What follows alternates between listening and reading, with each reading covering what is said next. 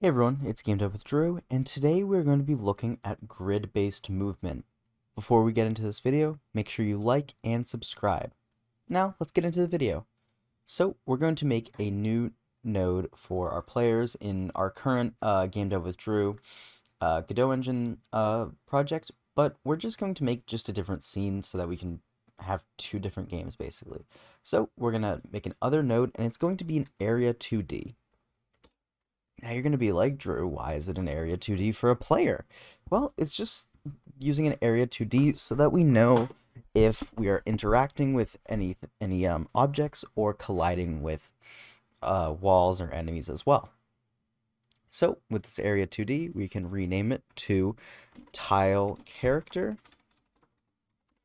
And then we can just add a new child node of a collision 2D. And we'll make this a square. The square will have the extents of 64 by 64, and we will also add in a sprite. So with the sprite, we're just going to go with our normal sprite. Let's just go with random guy here, and we're going to also make this guy 64 by 64. So in order to do that, we need to just scale him up a little bit. So let's just make him 5 times bigger, and perfect. He's perfectly scaled up.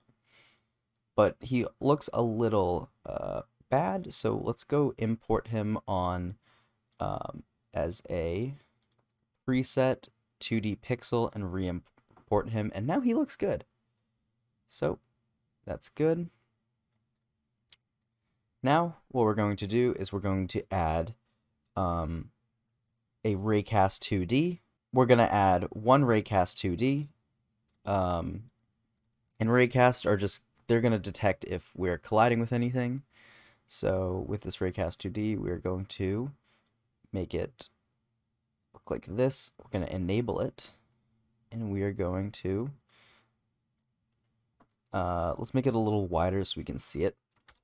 But it doesn't collide any wider, and that looks good. Yeah, let's make it 128, so that's double our character. And now that we have that, we are going to just go into our basic movement. So we're going to add a new script, and we're going to tile character, and we're going to put him in our tile character into scripts, make a new folder of tile-based movement.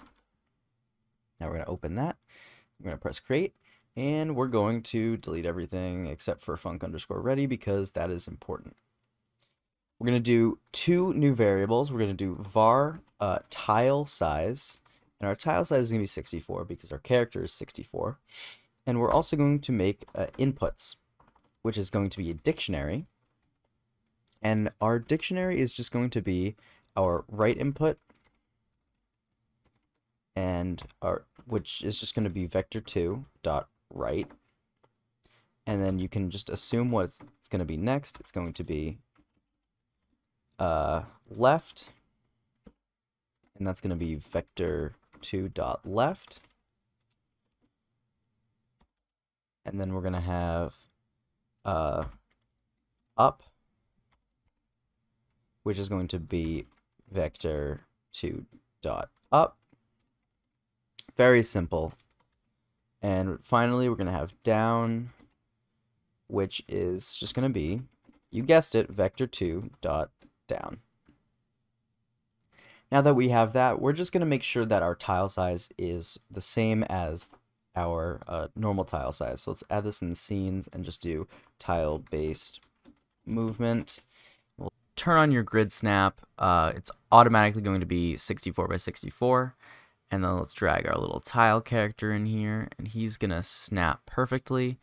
And when we run this scene specifically, he is going to be on the grid. Trust me, he's on the grid. Next, we're going to go into a new function, which is going to be unhandled input. An unhandled input is basically just like something that nothing happens until you input again. So we're going to do for direction in input dot keys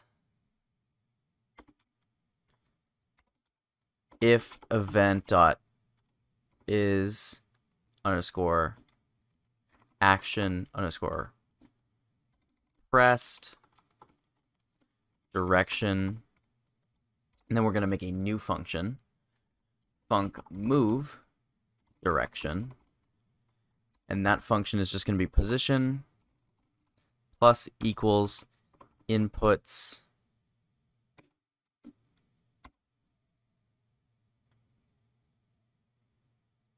direction,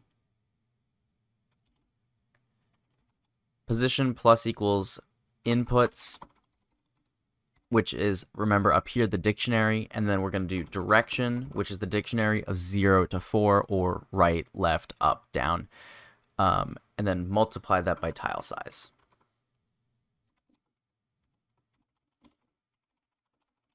And then multiply that by tile size. The reason why this works is because so right is just going to be 0 and then 64, so we're going to move to the right and then stuff like that. It's just going to be, it's basically math.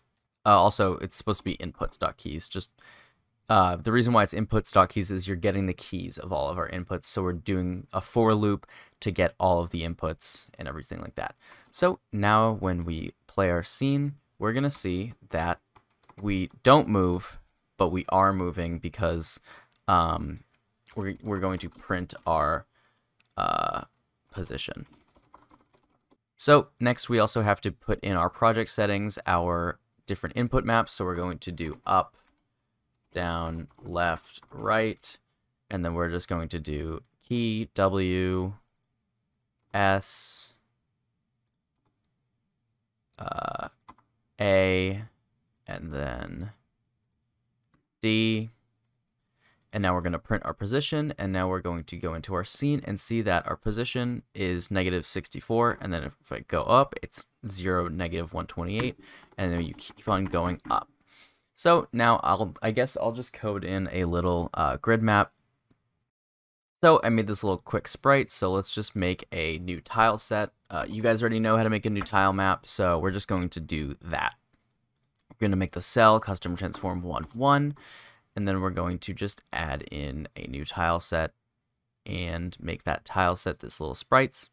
I'm going to make a new single tile, and we're going to click, and that's going to be our new single tile that we can walk over. Don't worry about this red. I was going to do that for collision, which I'm going to be doing next. So green is going to be go, obviously. So we're going to save this tile map as just tilemap.scene inside of tile-based movement. We're now just going to drag in this tile map and draw. It's also not centered, so and you can actually make this grid centered perfectly if you go into the position and just set it to 0, 0. Now you can see that he's in the center of this position. You just had to make it 0, 0. And now let's go on to collision. We're going to go into our code, and inside of our move direction, we're actually going to make and we're going to make a new onReady var ray, and it's just going to be equivalent to our Raycast 2D. And inside of our move direction, we're going to do ray dot cast to, and we're going to cast to our inputs at direction and multiply it by our tile size so that we know where we're actually going. And now if that doesn't work, we have to force it to update. So we're going to do ray.force raycast update. And if our array is not colliding, we're just going to do this. So what we're going to do with our raycast is we're going to make it collide with areas and bodies, and we're going to go into our tile map and see and make a new tile that is this red box. So with this red box, we're going to make a new single tile, make it red, adding collision for it as well. So now that we added collision in for that, we can start drawing. So we'll go into our tile map, and we will draw some red tiles that we will not be able to walk into. So we'll save that, and we will see that we cannot move, and down here we'll see that it is not updating. You can even see when we turn on our collision shapes, our raycast is colliding and we are not allowed to move down any further. So that is really all I need to show you guys about grid-based movement. This is so powerful when it comes to making a roguelike, because I love roguelikes as well as RPGs. So thank you all so much for watching, and I'll see you all in the next video. Bye everyone.